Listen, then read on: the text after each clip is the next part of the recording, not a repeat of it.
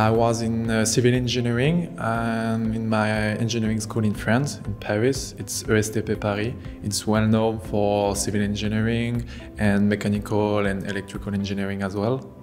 And so I've done it for 2 years and I'm in double degree now.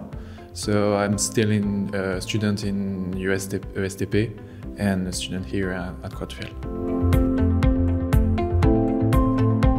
We were a group of 5 people with 3 different nationality,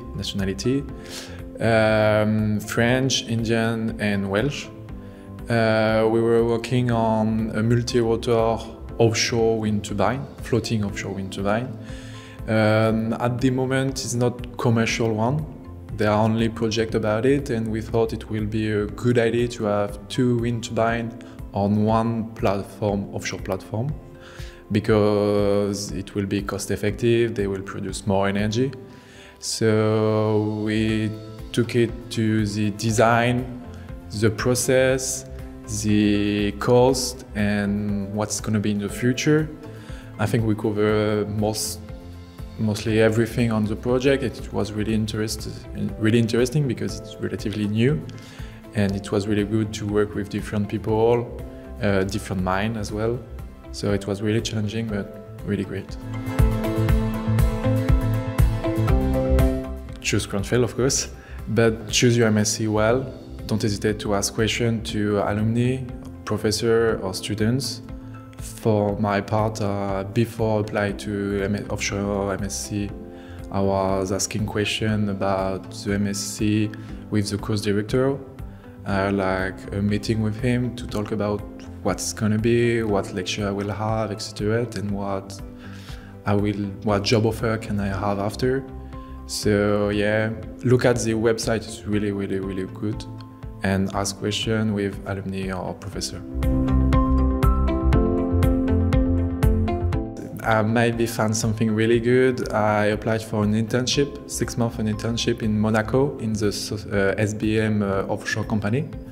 And after it will be a graduate program, 3 times 6 months in Brazil, Africa or China. So I cross finger that the internship agreement will be okay and I will have it. I have 6 flatmates.